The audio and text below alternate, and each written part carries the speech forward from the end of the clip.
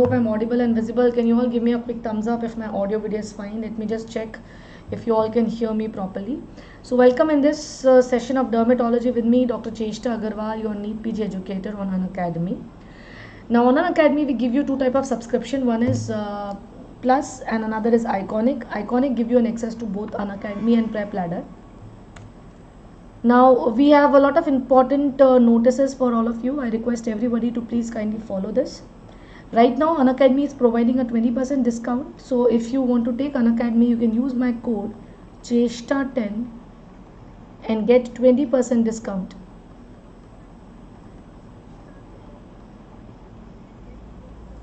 Now we have a lot of new batches which have started. One is the Focus FMG batch which have started recently. Then we have a NEET PG batch, and we also had a INI-CT batch which are starting from 21st of this month.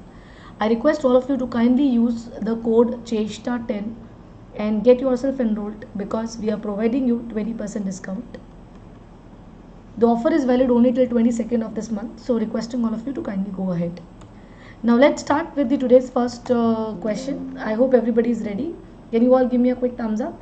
So let's start with the first question of today's session. It's a little long question.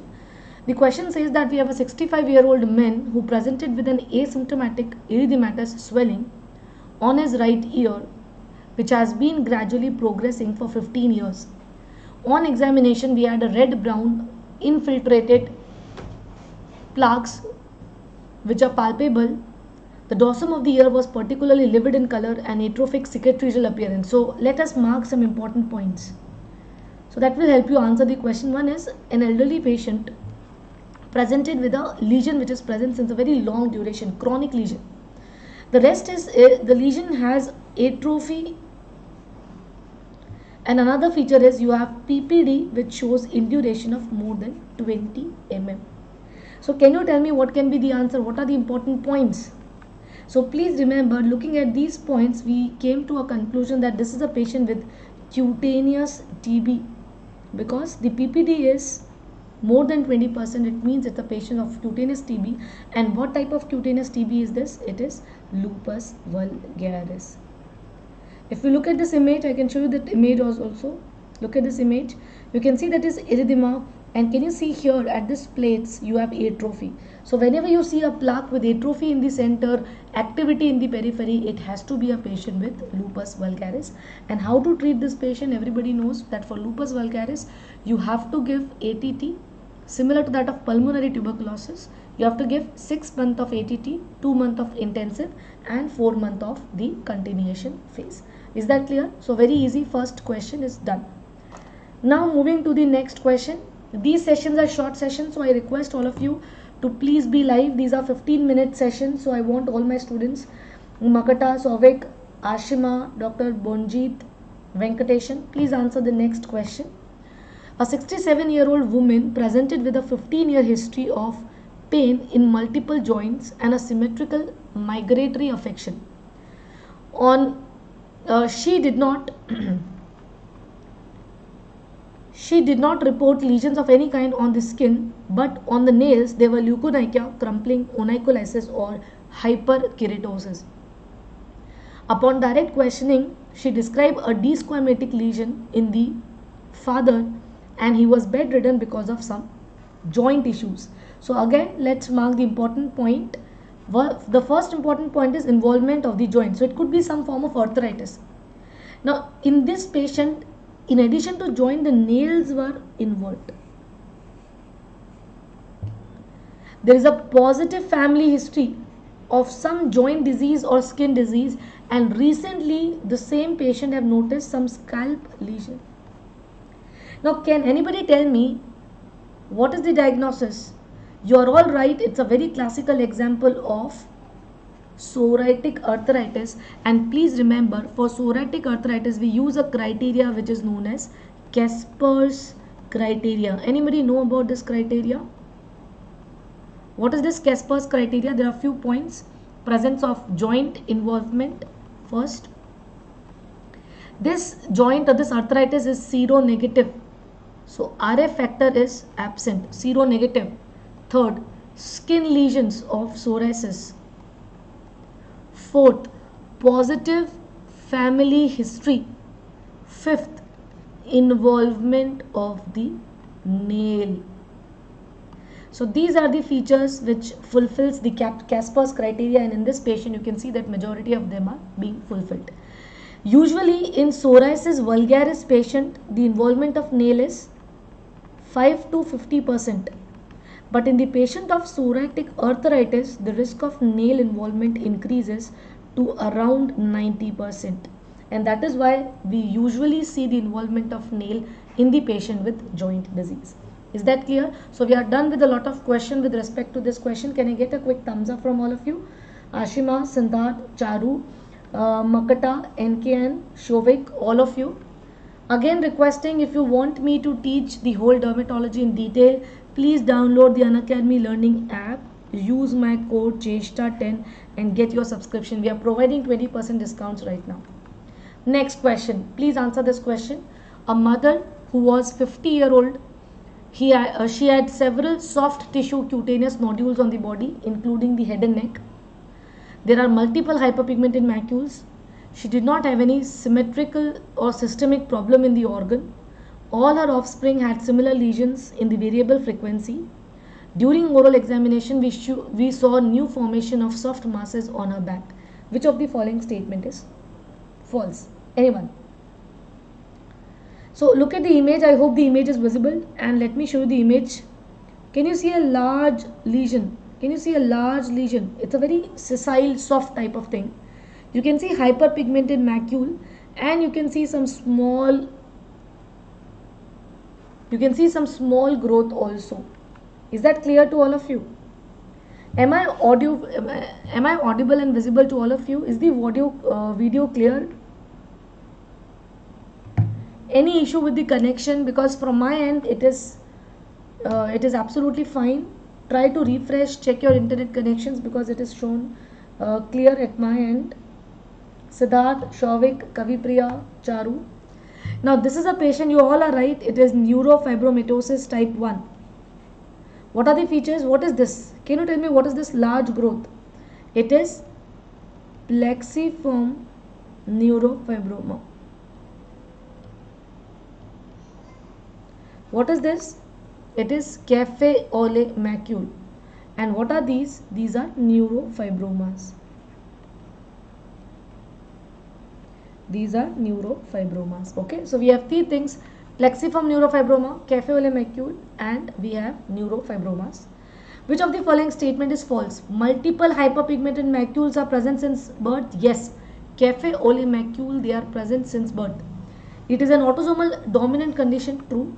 And slit lamp is done to look for iris leash nodules. But what about option number 2? Large masses which is seen in this patient, that is plexiform neurofibroma, is not considered as a diagnostic criteria. This is wrong. Please remember, if you have a single plexiform neurofibroma, it is considered to be a criteria, diagnostic criteria. Okay. So I hope this question is clear. The answer is option number 2. Next question.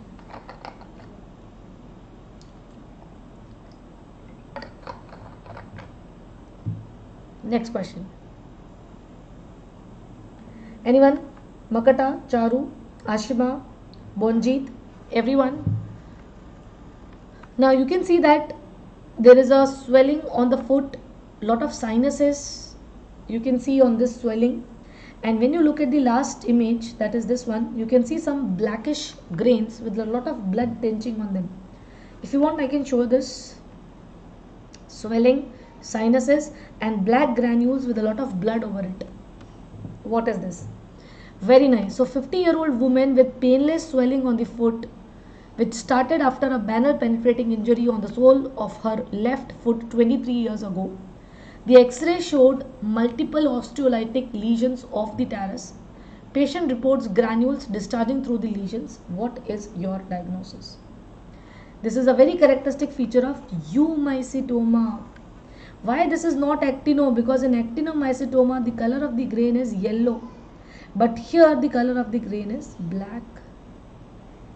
Plus, eumycetoma is rapidly growing. So patients usually present early.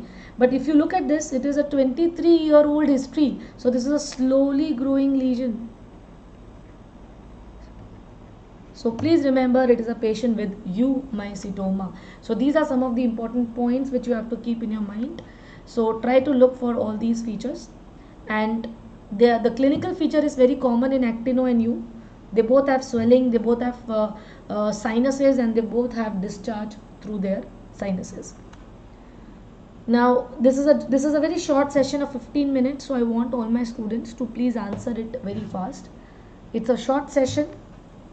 For more detailed discussions of these type of questions, please download the Unacademy Learning app.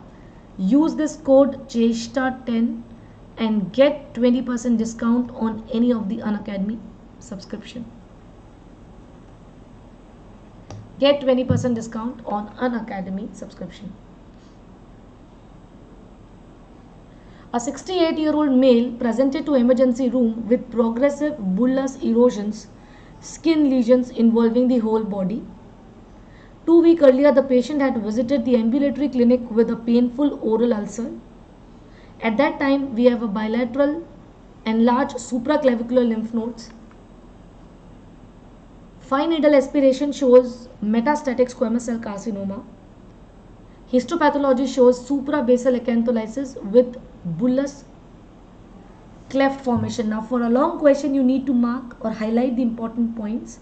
So let's highlight the important point. First, the patient presents with bullous lesions on the skin.